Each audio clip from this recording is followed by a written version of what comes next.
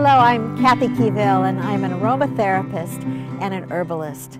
But you know, I think I like to call myself just a green person. Being an aromatherapist has led me to really appreciate the fragrance of the leaves and flowers and roots of different plants that we use for therapy, and the roses being one of them, of course. You know, I have a habit of whatever I'm standing in the middle of instantly becomes my favorite plant. So at the moment, it's roses.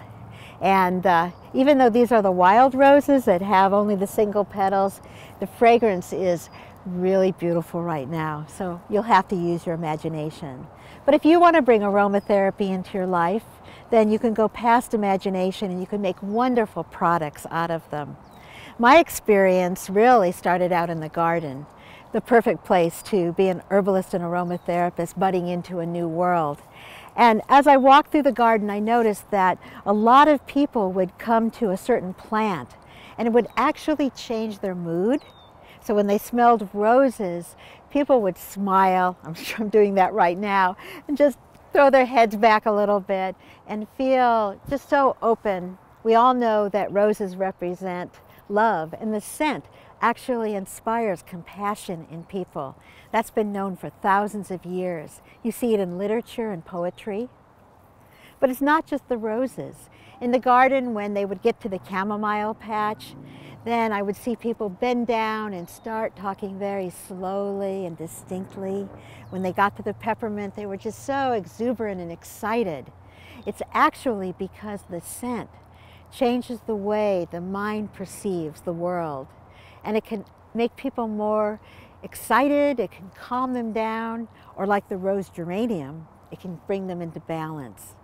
A lot of fun being able to work with these plants. They're not as strong as drugs, but we love them for that. A drug will go in like a dictator and say exactly what the mind should do and exactly what the body should do, but not these plants. I always think of them as sitting down at a conference table and having a discussion with the body and deciding what would be the best avenue. Should we follow this? Should we follow that? Should we even do anything? What do you need? And isn't that really what you want for healing? It's to somebody approach you and say, you know, from the heart, what is it really that you need?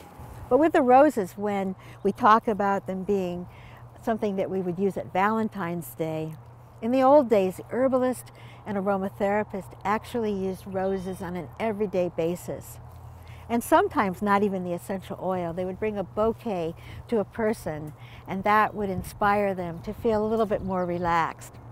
I actually use the scent of roses to just make people feel more receptive. Maybe they're a little bit resistant to a healing plan.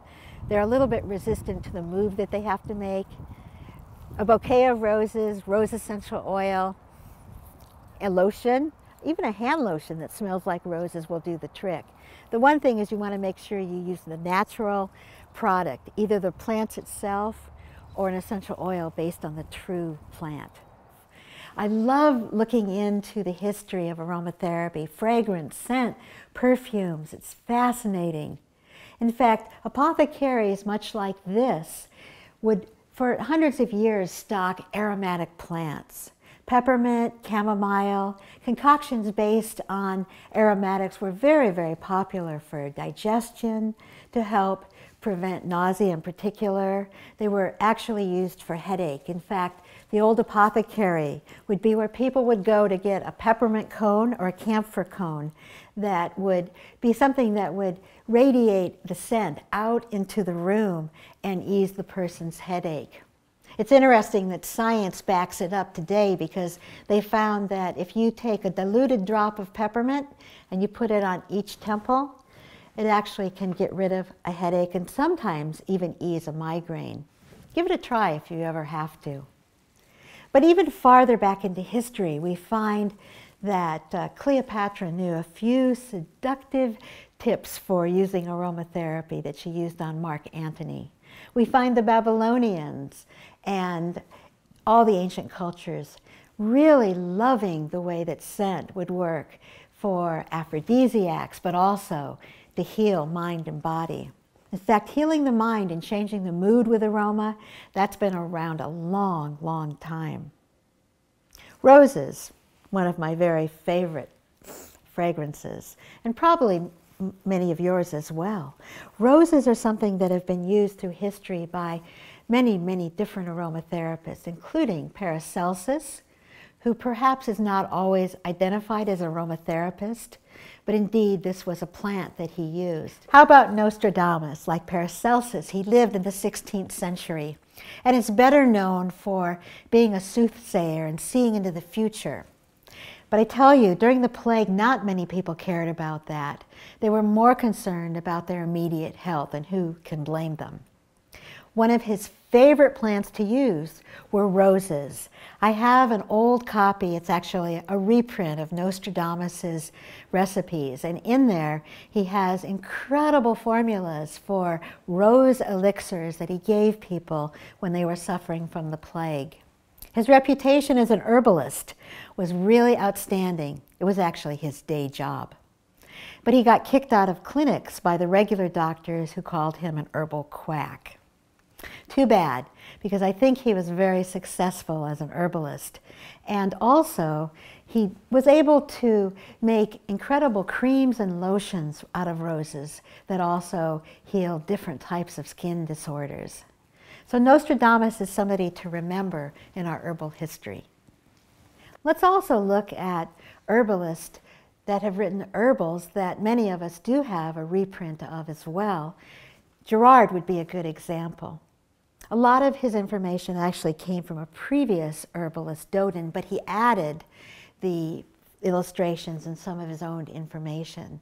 But the herbalists of the era of the 15th and 16th century often talked about the use of aromatherapy.